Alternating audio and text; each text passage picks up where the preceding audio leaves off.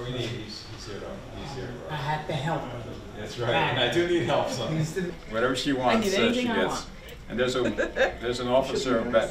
It was expected for me to go to college, and I did go to college, and I did graduate. I've got my degrees. I started at Boston University. I spent a year there. It was expensive, and then I transferred to the State University, Rutgers. And then after a few more years, I received a bachelor's degree in chemical engineering and also a bachelor's degree in business administration.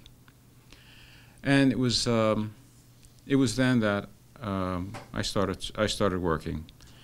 There was a year when I was in Paterson that I got involved in a fight. And this was my first experience or run-in with the police. And I felt I really wasn't treated fairly. So that spurred my interest in law enforcement. My grandmother and grandfather from my father's side, they were from Kafkas. And they migrated and eventually settled in Turkey. And to get back to the book, that Quran belonged to my grandmother, and I watched her every day read it. So.